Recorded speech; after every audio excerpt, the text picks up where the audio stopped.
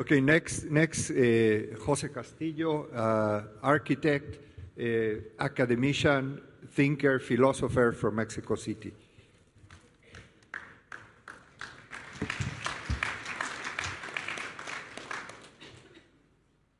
So I'm going to structure the presentation in two sections. I will talk briefly about Mexico City, but I'd like to start with this image because this is something that we've heard over the past couple of days. And this, what I feel is the sense of guilt of the architect and the sense of guilt of the urban manager.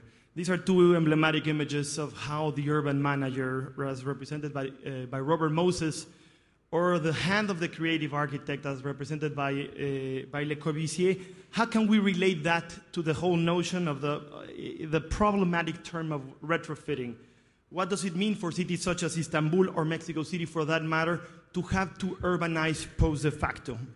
Mexico City, similar to many other developed cities in the developing country, operates in a country which is mostly urban. 53% live in metropolitan areas, 76% live in urban areas. And of course, the sensation of primacy, both at economic level but at the population level in Mexico, is very much evident. In a sense, when we talk about Mexico City, we have to distinguish what happens in other cities. Mexico City is taking place outside Mexico City. The jurisdictional borders of the federal district now hold less than 50% of the population. And most of the growth, most of the issues, most of the problems are taking place there. To acknowledge that through policy, through plans, through actions is quite relevant. I'd like to say some facts about the economics and the recent situation.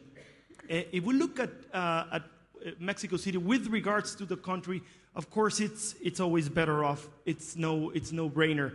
But when we look at the way that the current crisis has hit Mexico City, then we might find some clues to the issues. As you may know, Mexico is going to be contracted by 9% from what we estimate in 2009 in economic terms. Just in the city, close to 9,000 businesses have been closed. And it seems that there's no real response to address these issues, even less so through urban issues. More than 100,000 units of housing built just by the formal sector alone, and another 100,000 units built by the informal sector, not unlike what happens here in Istanbul. A very high rate of motorization, close to 400 cars per 1,000 people. 100,000 taxi cabs, out of which a quarter of them are illegal, and more than 25,000 informal vendors. Big issue in Mexico City, security. I was just checking the numbers. In the Iraq war, in the past 7 years, there's been a little bit more than 4,000 casualties. In the war on drugs of the past 3 years, there's been more than 3,800 people killed. How's that affecting not only what Sophie Bodigendorf would call the talk of fear, but also the perception of crime? And how is that affecting how our architects and planners dealing with this situation? 13% of those crimes are taking place in the metropolitan area. And this is some of the responses, not to the war on drugs, but certainly to the talk of fear. This kind of gated communities, this being the most extreme, which we visited in the Urban Age Mexico City conference a few years back, in which exclusion becomes a geography. But this is not only happening at the rich enclaves, it's actually happening at the poorest of the enclaves, in which the sensation of fear is driving development. This is translated, when was the last time that you let her out to play? And obviously the response to this lack of urbanity is the gated community. Another issue which has to do with the recent swine flu or human influenza, to be politically correct, which taking into account that tourists represents the third most important source of income for the country as a whole, it literally confirmed what some people call the black swan theory. Everything that could go wrong has gone wrong in Mexico and Mexico City in the past few months. To add up to the complexities, we have a system of fragmentation, party politics, out of which the president from the center-right party, the mayor from the left-wing party, and the governor of Mexico, which barely talk to each other.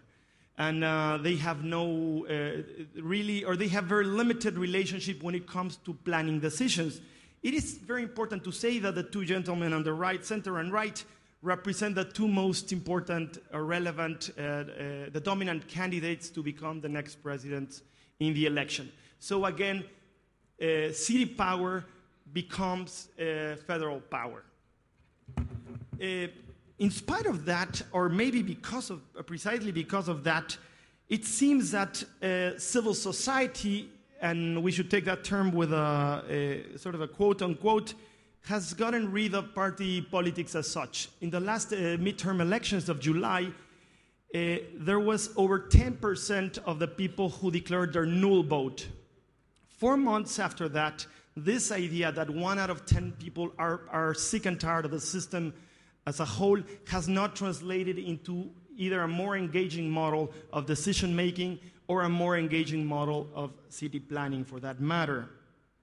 It has nevertheless been reflected in people taking the streets. Again, this is one of the marches against security, 4 million people taking the streets a few months ago, or even to the micro-protests where you have small interest groups beginning to address the feeling that citizens are always outside of these planning and policy decisions.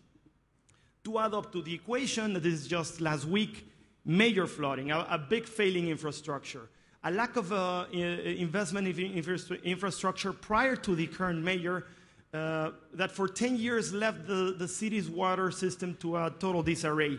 This is happening as we speak. To be absolutely honest, there's no real answer from the planning or the architectural or the design realms to this type of situation. Let's move on to the optimistic side. It's not all bad news, although some of them are.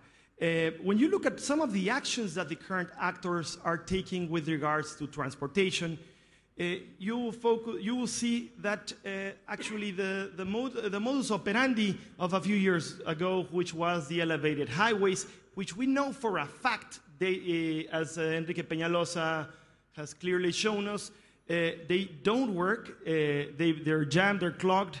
It is a system that even to this day has been repeated. This piece of infrastructure, which is called the Bicentennial Viaduct, it's Governor Peña Nieto major achievement. This was just opened a month ago. So this is actually, we're replicating, we're not learning from our mistakes. And yet, it seems that this is the way to work. Even Mayor Ebrard, who has a much more liberal and progressive agenda, in a way he assigned more than close to $250 million just to repave the inner circuit, which is only for private cars. On the other side of the spectrum, there has been a recent focus on some public transportation projects. Some of them are the suburban train to the northwest, a new subway line, the first one in over 10 years, and the extension of the Metrobus, which is a BRT system. This is good news unless everything stays on the desk, as some of these projects seem to be remaining. So, the whole issue of mobility should be taken again with a grain of salt. Where in a city that extends over 1,400 kilometers, is it about bringing the people to the city, or is it about bringing cityness to these communities? And that's, I think, a question that has not been really addressed. This is Mayor Ebrard, actually, I believe it's Janet Sadikan, on the right, on the recent conference of Walk 21. So the mayor has a commitment to different alternatives of transportation.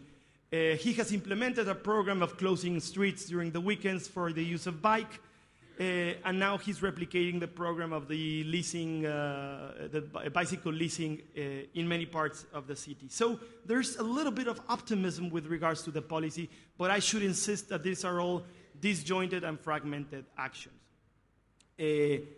Maybe even more radical is the closing of Madero Street, which is one of the most important streets in the historic center that has now been closed completely to private transportation. When we talk about housing, this is the most emblematic housing project of the 1960s. Typical tabula rasa strategy, cleaning up a site. This is a project, a fantastic and perverse project done by Mario Pani, the most prominent architect of the 20th century in Mexico. But this type of housing policy has ceased into this other type of housing policy, basically huge tracts of land in the periphery being developed. And on the other hand, the other 50% is this modality of informal city making. Two other government-led strategies, and then I'll show very quickly five projects. One of them is about retrofitting reforma. The axis of development of the 50s finally is being rethought as a possible site for major interventions. This is only private investment. We should keep into account. There's no real outspoken policy to make this the policy of the state.